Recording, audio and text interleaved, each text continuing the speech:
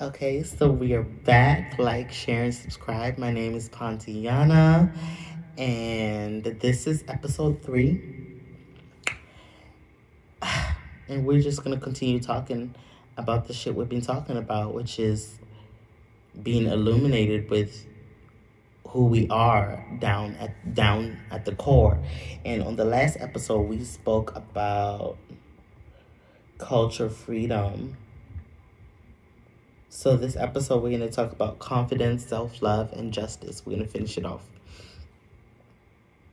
Okay, so confidence. Okay, confidence is the big thing because confidence is honestly a journey. It's like a thing that I've fought with. But honestly, as I move forward on my journey, what I'm starting to learn is that without confidence, it all goes void. Without confidence, it all goes void. Because it's like lack of confidence is a blockage. It's blocking you from being the whole of who you are.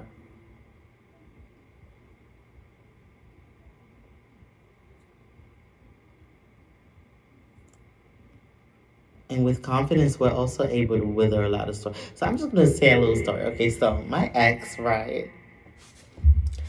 I remember when I was going through, okay, so I'm here to illuminate a lot of truths, and that's what we're going to speak about on this podcast. Everything is just really raw.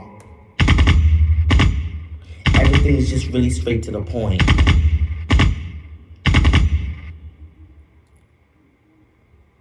I'm going to talk about the shit people are scared to talk about. Because it has to be said. And I ain't scared.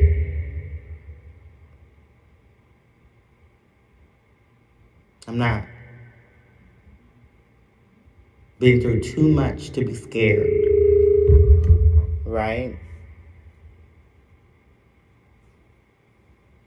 I just keep hearing my ancestors say, if it's not you, then who? I hate this microphone.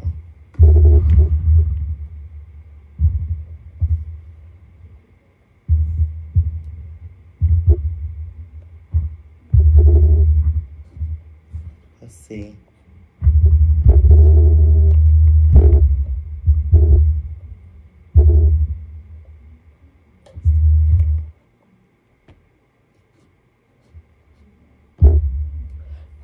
Okay, perfect. I just keep hearing my ancestors say, if it's not you, then who?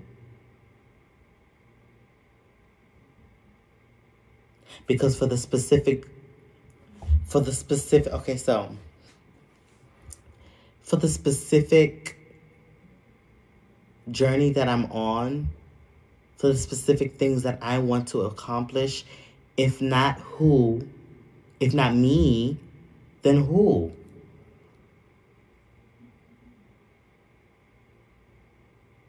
For the specific things that you want to accomplish or that you're supposed to accomplish, if not you, right? Then who?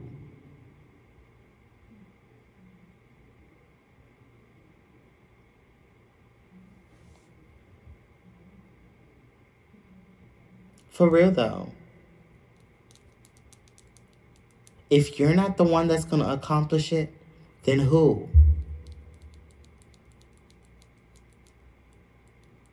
For my situation, if not me, then who?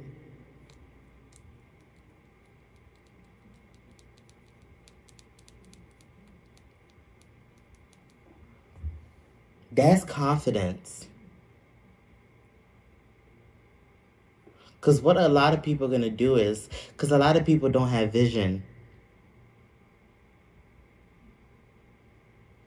Very gifted, very intuitive. They're able to see what you're doing, right?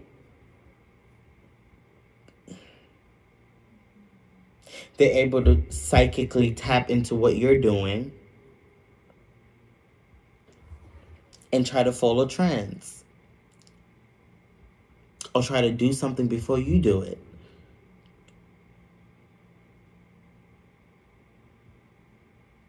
Because you're an artist. You're an artist. You're an artiste.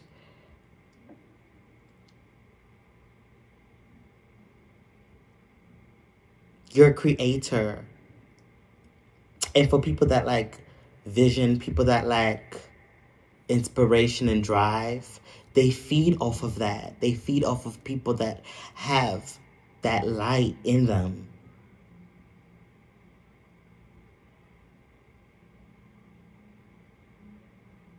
Why? Because they're too scared to face their fucking demons. Greedy, selfish motherfuckers.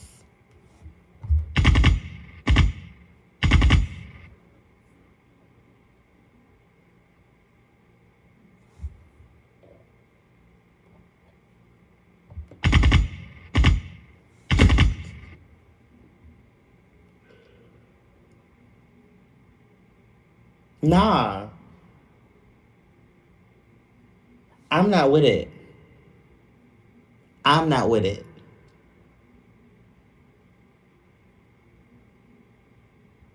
For instance, I was talking to this guy. Okay, so. Oh my gosh. Oh my gosh. Oh my gosh. Oh my gosh.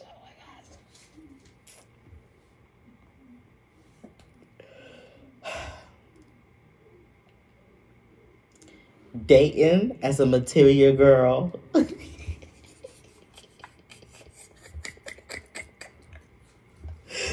my gosh. Ooh. I'm blushing and shit.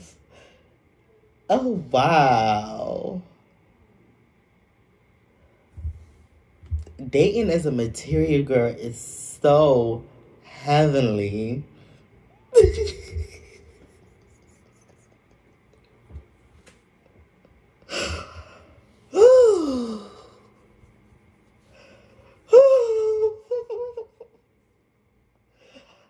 Oh my gosh. Oh my gosh.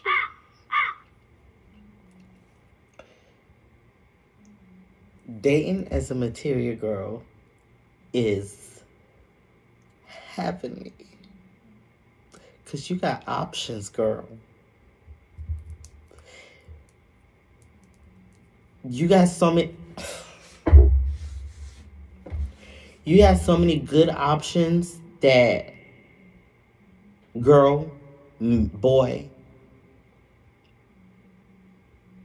whatever you do. You got so many options as a material girl, a material boy, that the universe literally beckons at your call. It's like, you must not know about me. I can have another you by tomorrow. Matter of fact, he'll be here by tomorrow. Y'all dating me? Yeah, dating me? It's like that.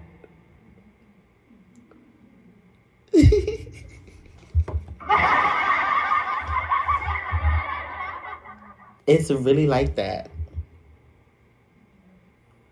And now I have a chance to finally chill. I'm not focused on a relationship. I get to flirt. I get to talk to these intelligent, intellectual men that are able to actually bring value to my life intellectually and help me grow. And yeah, I'm open to a relationship if it opens up, but I'm just no longer looking for that because I found it within me.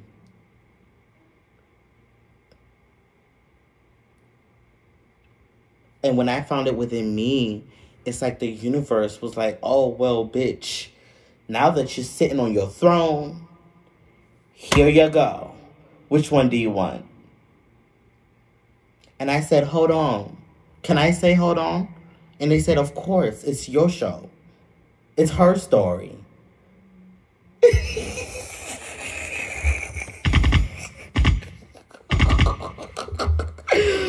Oh, yes!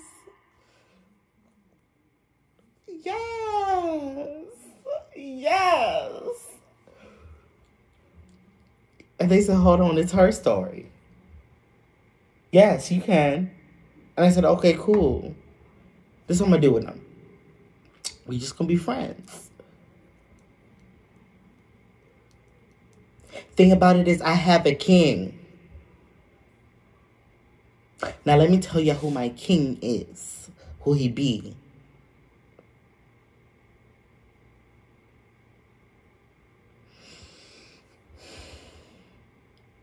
I'm not going to get emotional.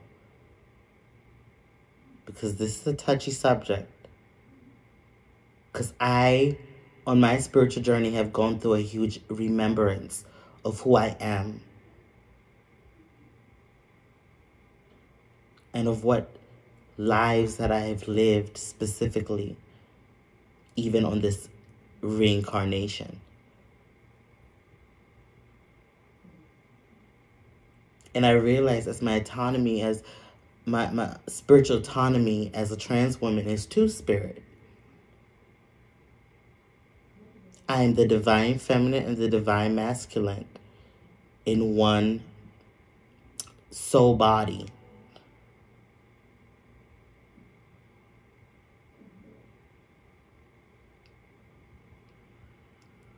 So if you spiritually understand, really, when the two become one, it turns into three. So you have the two spirits and you have the whole Holy Spirit, the whole trio, which is who I am. I'm the trio. I'm the Holy Spirit. And the divine feminine, which is a lot of moon energy. I've lived that lifespan, being very psychic, being very out here, being a bad bitch, being about her money, manifesting, all that, right? And divine masculine, I've lived that lifestyle as a man that was okay with who he is. A happy man, a gay man. Oh, jokes aside. But what I understood at a deep spiritual level was that, whoa, hold on 1 minute. There was one and there was one. There was the sun and there was the moon. And now there's the earth. All curvy and all that. Right?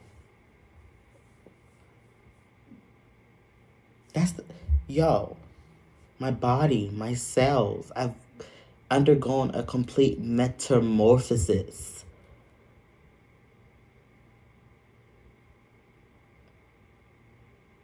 Like, I have literally experienced 3 personalities, if that makes sense.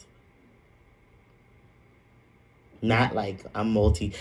And that's the crazy part about society, is because society wants to call it like a sickness, but spiritually it's a power. It's a power. And honestly, I'm standing on my power and my spiritual and my freedom to express my spirituality. See, I follow the commandments, so they don't play with me.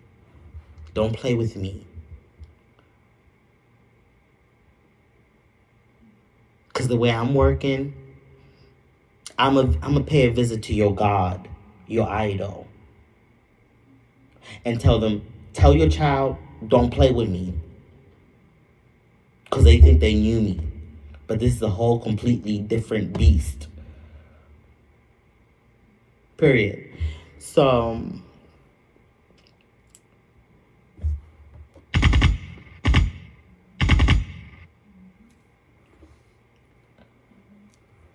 on top of all that, through each journey that I have had with being the sun, the moon, and the earth,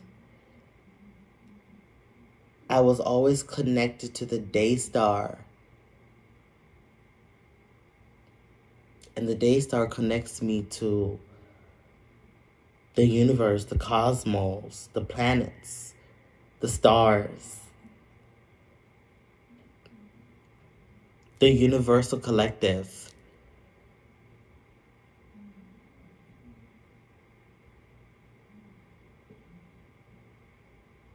right? And with that connection, I'm able to have infinite intelligence streaming answers and information to me, like codes.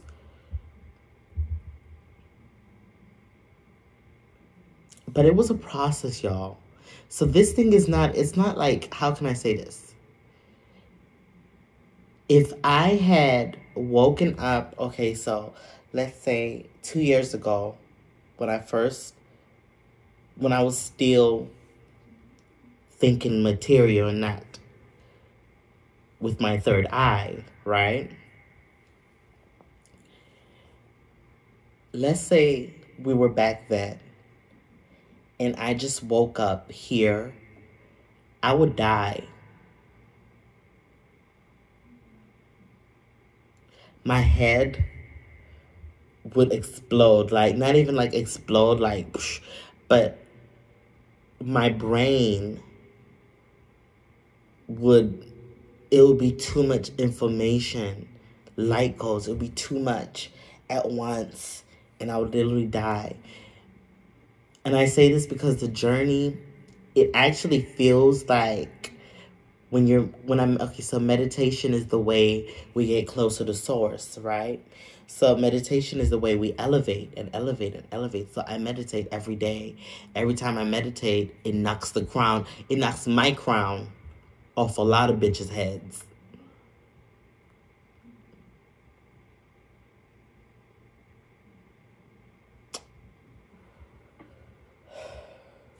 So, yeah, every time we meditate, it gets us closer to source, and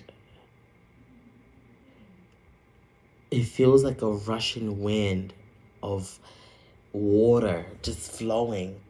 It feels so good. You feel light. You feel disconnected from the material. It's like ecstasy. That's how people want to feel all the time, but don't want to put in the work to feel like that. So they want to siphon energy off of somebody that is working so hard to reach their altitudes. Wrong, girl. Come over here, you're going to learn a hard lesson. You're going to learn a hard lesson. Anywho,